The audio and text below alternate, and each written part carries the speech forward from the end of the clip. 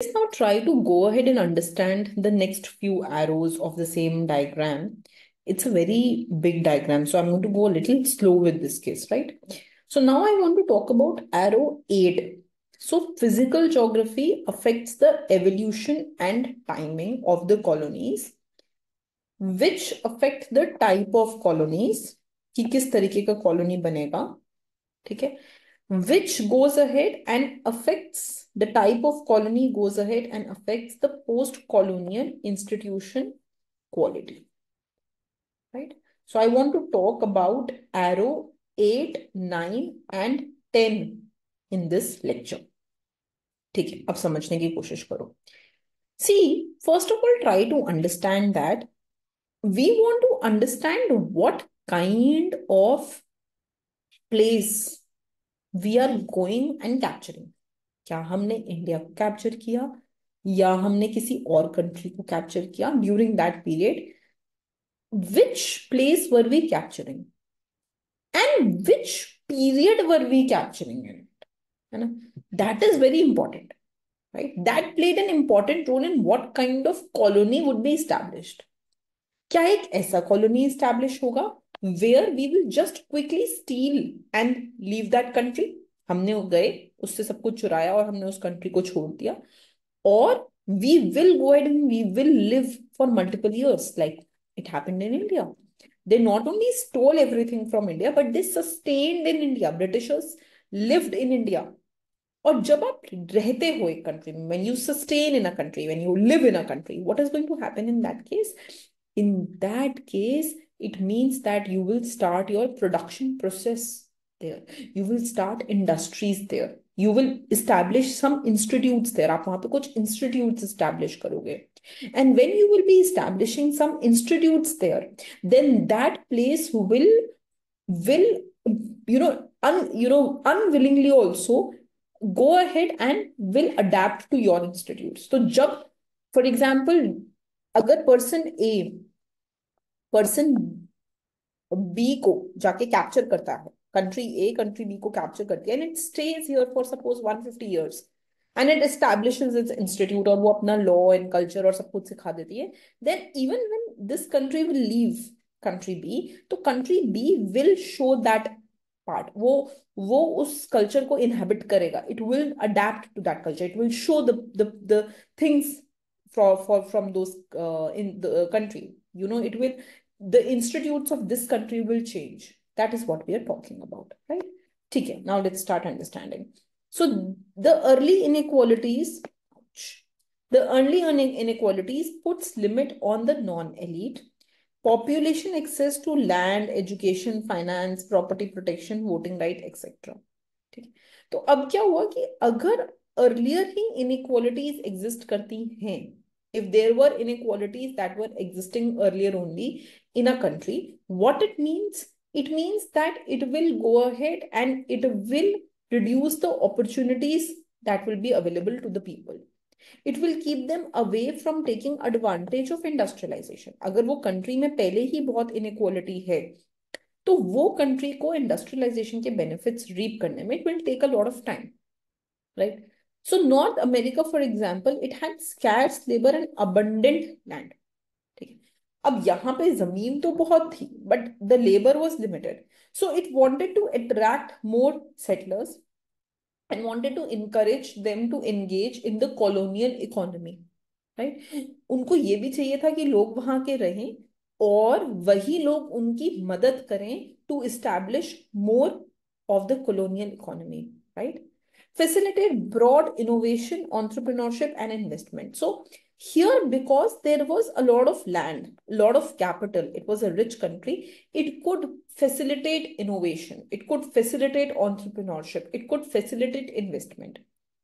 If the local population is larger, denser, and social organization is more advanced, it was easier for colonies to take over the existing social structure to gain the tribute.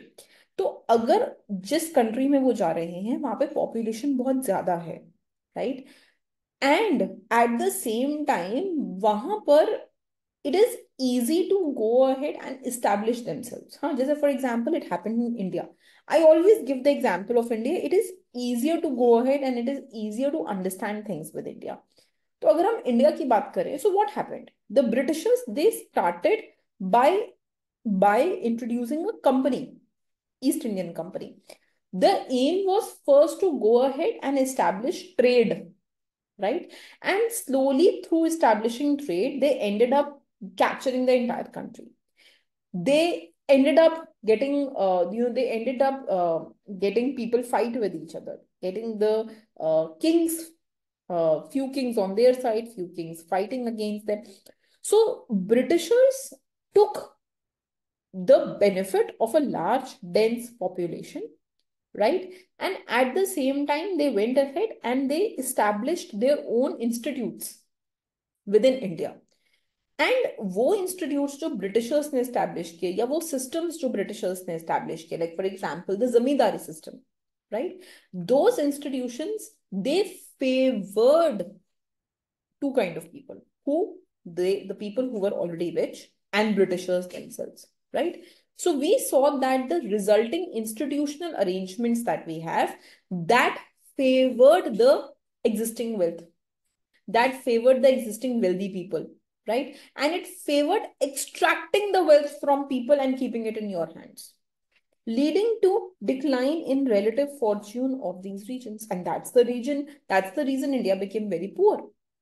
According to Asim Muglu, if geography was fundamental to development, the most prosperous area prior to colonization would remain prosperous today, but this is not the case. So ये एक बहुत important fact है.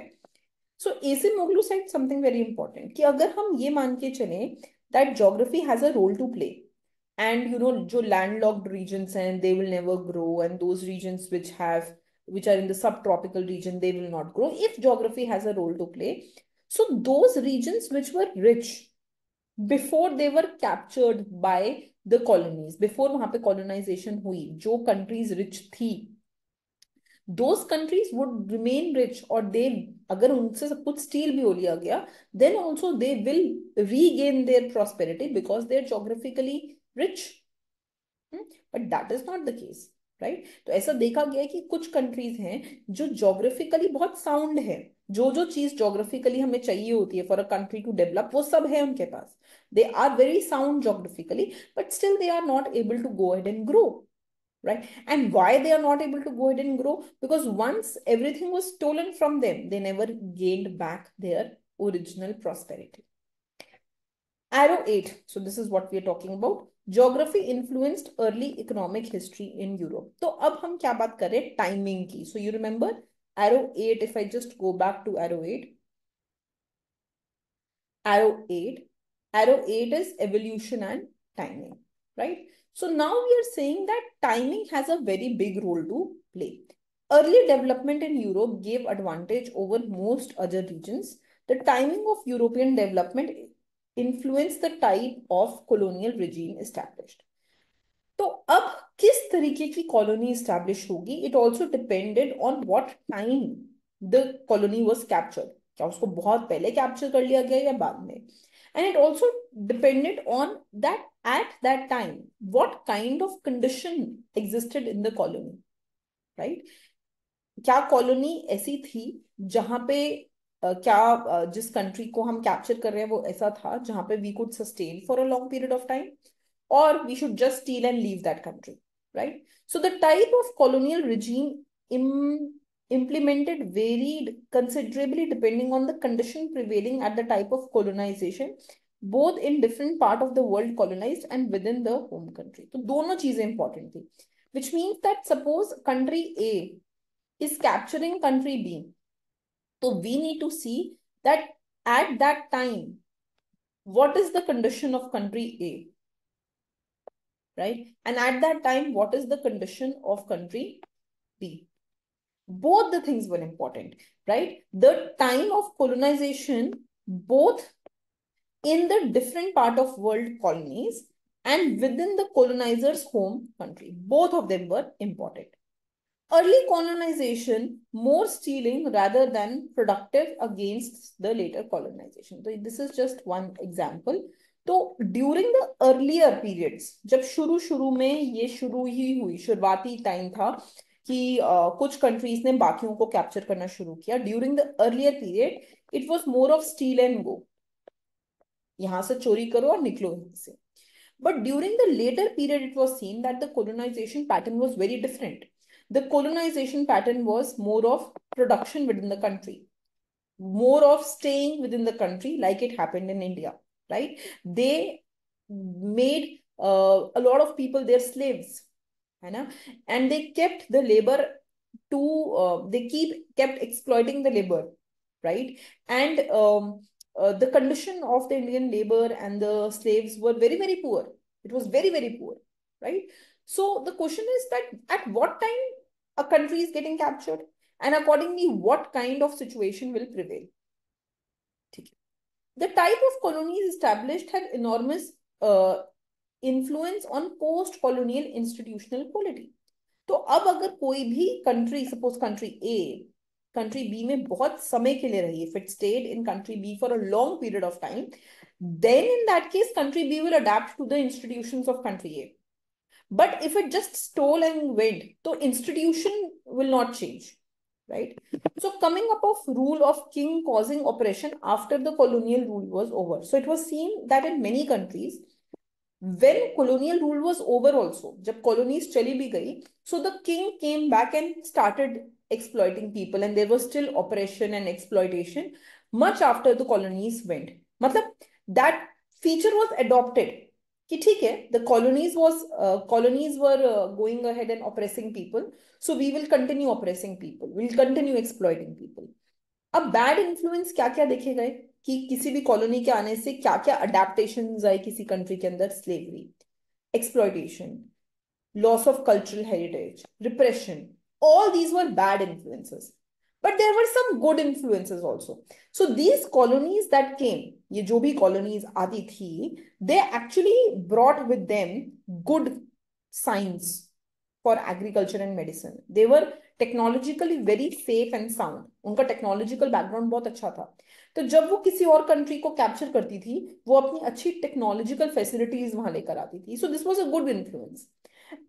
End of course when the colonies went back, जब वो जैसे India से जब Britishers चले गए, even after that period, we still had some of the good things of Britishers with us, right?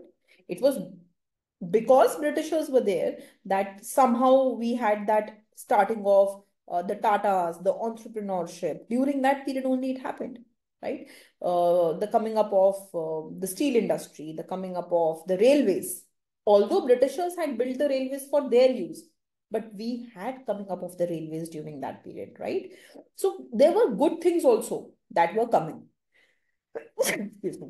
So there were good things also which were happening along with the bad influences, of course. Okay. So this is what arrow number 10 says.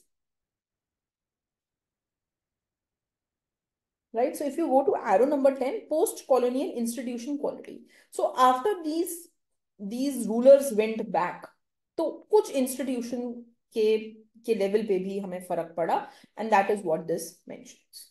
Okay, okay बेटा.